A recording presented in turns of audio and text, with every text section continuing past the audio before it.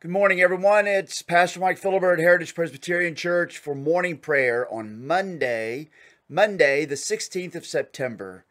And so we're going to be using and looking at Psalm 32 and then Mark, the Gospel according to Mark, chapter 11, starting at verse 1. And so here's Psalm 32. A maskil of David. Blessed is the one whose transgression is forgiven, whose sin is covered. Blessed is the man against whom the Lord counts no iniquity, and in whose spirit there is no deceit. Paul will refer to those two verses in Romans chapter 3 as he begins talking about justification, our being put on God's good side by Jesus' own goodness. The writer goes on, "For when I kept silent, my bones wasted away through my groaning all day long, for day and night. Your hand was heavy upon me. My strength was dried up as by the heat of summer. Selah. I acknowledged my sin to you, and I did not cover my iniquity. I said, I will confess my transgression to the Lord, and you forgave the iniquity of my sin. Selah. Therefore, let everyone who is godly offer prayer to you at a time when you may be found. Surely in the rush of great waters they shall not reach him. You are a hiding place for me. You preserve me from trouble. You surround me with shouts of deliverance. Selah. I will instruct you and teach you in the way you should go. I will counsel you with my eye upon you. Be not like a horse or a mule. Be not like a horse or a mule without understanding, which must be curbed with bit and bridle, or it will not stay near you. Many are the sorrows of the wicked, but steadfast love surrounds the one who trusts in the Lord. Be glad in the Lord and rejoice, O righteous, and shout for joy, all you upright in heart." Psalm 32. Sorry, it made me chuckle about don't be like a horse or a mule without understanding. So now we're in the Gospel according to Mark, chapter 11. And here, the Gospel of Mark, like all the other Gospel accounts, slows way down. It has spent just a few pages on 3 years, and now it's going to spend several pages on just 7 days, starting with here, the triumphal entry. Now when they drew near to Jerusalem, to Bethphage and Bethany at the Mount of Olives, Jesus sent 2 of his disciples and said to them, "Go into the village in front of you, and immediately as you enter it, you will find a colt on which no one has ever sat. Untie it and bring it.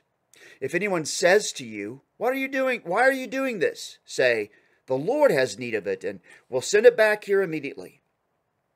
And they went away and found a colt tied at a door outside in the street, and they untied it. And some of those standing there said to them, "What are you doing untying the colt?" And they told them what Jesus had said, and they let them go, and they brought the colt to Jesus and threw their cloaks on it, and he sat on it, and many spread their cloaks on the road, and others spread leafy branches.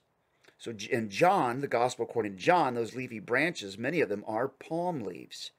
Leafy branches that they cut from the fields, and those who went before and those who followed were shouting, "Hosanna," which in the Hebrew means, "Save us." Hosanna, blessed is he who comes in the name of the Lord.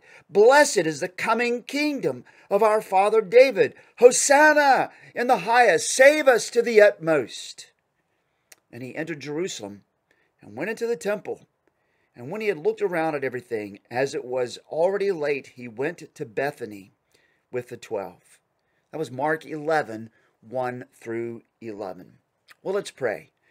Lord God in heaven, we are grateful that you have preserved Mr. Trump and in this attempted shooting recently. Lord, I pray that people get their brains back and start to get their heads on straight again and quit being so senseless. Some of these attempts like this. Lord, I pray that you would continue to preserve and protect him, and also Mr. Biden and Miss Harris, that you would preserve them all. And thank you for the Secret Service. Lord, we pray for our own lives. We pray for our own engagements. We pray for this coming week, Lord, that we would walk always with you, knowing that you are the one who no longer takes account of our sins because of Jesus, that you don't hold them against us, Lord, that we have been put on your good side because of Jesus' own goodness, and that covers us And for that we can rejoice. And so I pray that though many are the sorrows of the wicked, yet steadfast love is what surrounds the one who trusts in you. And so may we always be glad in the Lord. May we always rejoice. May we always shout for joy.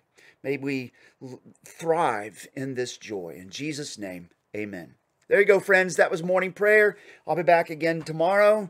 Until then, the God of hope fill you with all joy and peace in believing, that you may abound in hope by the power of the Holy Spirit. Amen.